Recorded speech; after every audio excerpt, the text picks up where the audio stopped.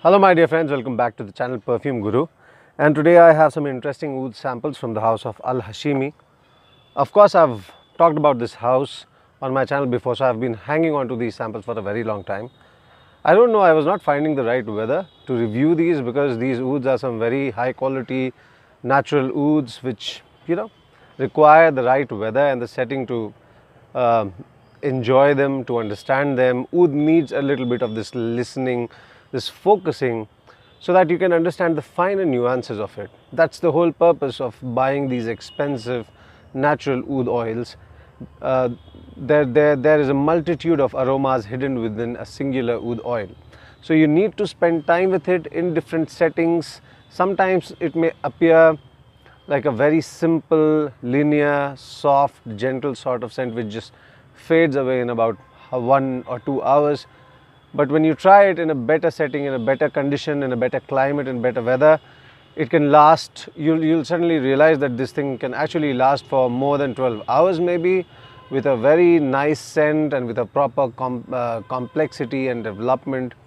So guys, I took some time, so I'm really sorry for that, but here we are talking about 3 oud oils from this brand. So the first one is Al Hashimi Tariq Cambodia. It says Cambodia, Assam 2008. Now that's strange because Cambodia is a different place, Assam is in India, so I don't know, probably it's a blend of 2 oils. Anyway, this oil Tariq is a very nice, bona fide Cambodian, wild Cambodian oud smell which is just like a toned down version of an Indian oud oil. Indian oud oils and Cambodian oud oils have something in similar. They are basically similar in style. They have this funky leathery opening, which is of course more pronounced in the Indian oud oils if done properly, or it is slightly lower on the funk scale in these Cambodian oud oils. However, the dry down has more of this tobacco molasses kind of scent, and the last phase or the final phase, which is the most enjoyable of course, is the sweet phase where you get a lot of fruit. It's like a luscious fruity kind of scent which is very rich, intense, and it can last on your skin for a long time. And Cambodies are more wearable and of course more public friendly, because when I wear Cambodian oud oils I actually get some compliments. Of course we are talking about the high quality Cambodian oils, not these regular conventional commercial market oils. So Tariq is one of those Cambodian oud oils, but the dry down of this oil is very special. It's very unique. It's almost as nice as the dry down of Chinese oils. So it's kind of vaporous, it's kind of minty, and it's got this beautiful lovely tobacco-ish hue to it. The sillage and projection are of course not much. Ouds are personal scents, so you don't expect much with that, but the performance is pretty spot on. And in a colder weather or a pleasant climate, you'll definitely get an easy 6 to 10 hours with a soft sillage and a soft projection. Alright, let's talk about the next oil, which is my favorite of the 3. This is Sabah from 2015. Sabah is basically an island. As far as I remember, Sabah is basically an island down in Southeast Asia, where there's a lot of jungle, where there's a lot of wild flora and fauna, so basically untouched agarwood forests, and you get wild oud oils which are very old. The trees are very old, so you can expect this resin to be very rich, very intense, very woodsy, very smoky, very incensey. But I don't know, strangely this sort of profile fits more into the Borneo category of oud oils. So it's vaporous, it's minty. There is no leather or barn like Hindi or Cambodian oud oils. It has a very minty, slightly incensey, woodsy, almost camphorous, vaporous kind of tone, and then it becomes sweet. But the special thing about this, I mean, it may sound very simple, right? But the special thing about these kind of oils is that they have a very unique olfactory dimension which has to be experienced. You know, it's not easy to be put into words. It's like a halo around you. It's like a vaporous spiritual halo around you that you get with ouds.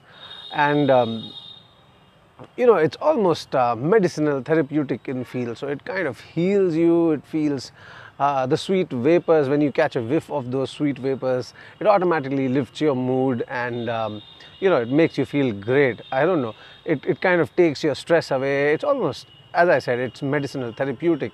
So the actions of it can be felt on your body rather than just, be present as a scent or a fragrance. So that's the speciality of these wild oud oils. It's almost like communicating with nature. There's this connection with nature which really comes alive with these oud oils, and everything basically which is natural, sandalwood, oud, and all your myrrh, all these resins, tree resins, fir balsam, the smell of cedar wood, these kind of natural smells and perfumery, they kind of help you connect to your natural self, to your wild self. And probably it's just my imagination, but there's this whole forum of oud addicts, of oud lovers, who continuously experience such highs when they are wearing such oud. So it's not just something subjective. There's definitely an objectivity to this experience. So it's a lovely oil. I think it's the most precious when it comes to smells. It's the most precious out of these three, and the longevity of it is around 6 to 8 hours. The sillage and projection are just soft, intimate sort of thing. It's more like a personal scent. You don't want these scents to really cross the boundaries. There's a certain mannerism that has to be taken care of when you're wearing such ouds and athars. It's not supposed to invade other people's space. So that is something that adab or that tehzeeb has to be maintained. Anyway, Al Hashimi Trad, this is a unique Thai oil. I believe this is cultivated. It may be wild, so just correct me if you own this one already. Al Hashimi Trad. So this is from the region of Trat, which is basically, from what I know, a region somewhere between Cambodia and the Thailand, the country of Thailand. So these are basically archipelagos. These are basically a group of islands. So there's this particular area in which they have a lot of agarwood trees, a lot of cultivations, a lot of wild trees as well. So Trat is something which is very Thai, very specific in smell. It's most user friendly, you can say. It's almost like a perfumey oud. It does not have the simplicity or the gravity of these Indian oud oil. It's more playful, more cherishable, more enjoyable. So Trat is one of those oils. It has a very camphorous, sweet, almost fruity kind of tone. The initial scent of it is not so appealing. I mean, that's something which is very common with all the Thai oils, no matter how wild or cultivated they are. There's something which is enjoyable, but definitely not for the connoisseurs. Anyway, that opening is pretty simple. It does not, smack you in the face, or it does not light you up, doesn't excite your neurons, but it's simple and it's enjoyable. The dry down of this, however, is very special. It does not at all behave like the other simple Thai oud oil. So it's basically almost like a mixture of high quality Vietnamese or Malaysian oil in the dry down, because it's got a lovely incensey profile. It is sweet. It is almost sweet like your Hainan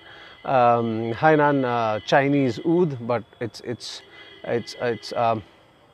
not so minty vaporous. It's kind of nice, sweety. It's sweet, fruity. So Trat is something which I really enjoyed from this house. Even though it's supposed to be a simple oil, it's just not. So yes, these guys did well with their ouds, and the longevity was pretty good with this one. I think this is the longest lasting out of these three. Almost 6 to 10 hours with a soft sillage and soft projection. But the projection was much better than the other two, because I did not have to really put my nose onto my forearm to sniff it, to smell it. So it was pretty much enjoyable just from a good distance. So yeah, that's something which is really nice about this oil. So guys, Al Hashimi, watch out for this company. They keep on releasing some new stuff. This is pretty old stuff, I believe. I don't really know if they still if they're still offering these oils, because oud is a limited thing. It just goes. It comes in limited batches and just goes, vanishes very quickly. If some oud is very nice, it's going to be talked about on all the Oud forums, and it's going to disappear pretty soon. So you guys need to keep a good watch on these private distillers, private companies, because they have almost created a parallel market with the popular Oud companies. They are releasing some really nice artisanal oils. They are working hard to find real gems, because that's their USP. If they don't get good oils, they will not get their due share of notice or recognition in the market. So yeah, thank you so much for the package, Al Hashimi, and I hope you enjoy these oils. Please sample these and let me know in the comment section down below if you have already sniffed some of these. It'll be very, very nice to hear your thoughts. So see you guys again with another review, and yes, I'm going to a very nice place pretty soon, so I'll keep you updated with that. We are going to have a lot of fun, a lot of surprises coming your way, and I hope you enjoy that. So guys, until then, take care. Bye bye.